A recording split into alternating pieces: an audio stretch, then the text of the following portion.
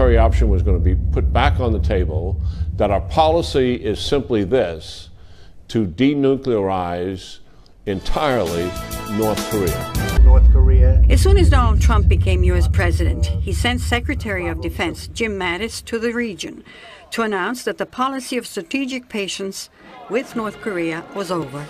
That the military option was going to be put back on the table, that our policy is simply this, to denuclearize entirely North Korea.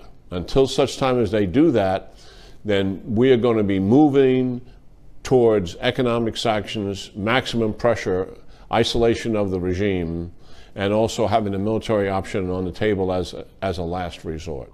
The Trump administration has successfully brought about new wide-ranging UN sanctions against the North Korean regime. But as in the past, such moves require help from Beijing. And the reason is simple, it's money. China controls 90 to 95% of the Korean economy. They have the land border with North Korea. They control the ocean and the sea around it if they desire to. China could shut down North Korea instantly. General Keane agrees that a diplomatic solution depends on involving China. China is completely complicit here. They tolerated North Korea having nuclear weapons. They tolerated North Korea having ballistic missiles. They tolerated North Korea developing intercontinental ballistic missiles. Despite China's condemnation of Pyongyang's latest nuclear and missile activities, it hopes to avoid a collapse of the North Korean regime and the refugee influx across the border. But some experts argue that without China's help in solving the problem, South Korea and Japan are at risk. What happens if South Korea asks the United States to return nuclear weapons to the peninsula, or they say we need our own nuclear program? I mean, how could you deny that to them?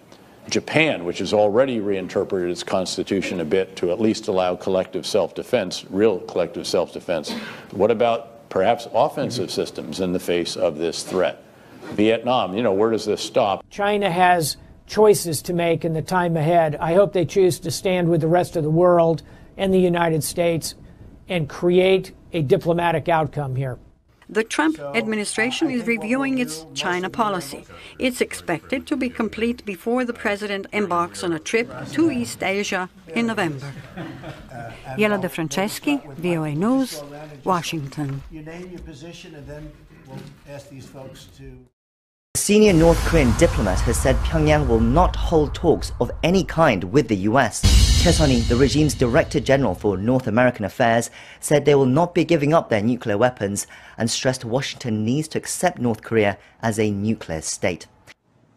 North Korean diplomat Chesoni was speaking Saturday in a closed-door session at a conference on non-proliferation in Moscow. She reportedly said Pyongyang will not respond to any proposal for negotiations such as the six-party nuclear talks until the US ends what she called its hostile policy towards Pyongyang. According to an anonymous participant at the session, Che said the North is living under constant threat from the US and that processing nuclear weapons is a matter of life and death for the reclusive state.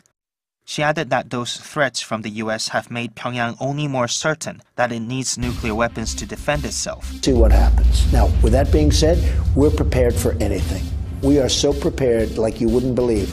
You would be shocked to see how totally prepared we are, if we need to be. Would it be nice not to do that? The answer is yes. Will that happen? Who knows? And concluded that Washington has no choice but to accept that North Korea is a nuclear state.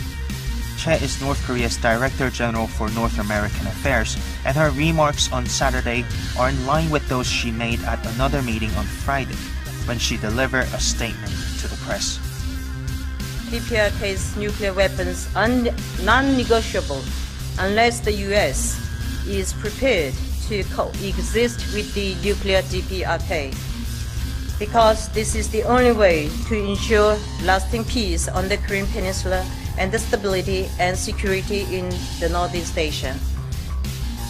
South Korea's deputy nuclear envoy was also at the conference, as well as several former U.S. officials, prompting speculation that there could be interaction of some kind with Che. Seoul's Yonhap News reports that although she is said to have greeted the South Korean diplomat informally, no formal meeting was arranged. Japan's Asahi Shimbun also reports that she did not respond to a Japanese official's request for a meeting. She did, however, hold separate talks with Oleg Burmistrov, a senior Russian official. Jong-un, Arirang News.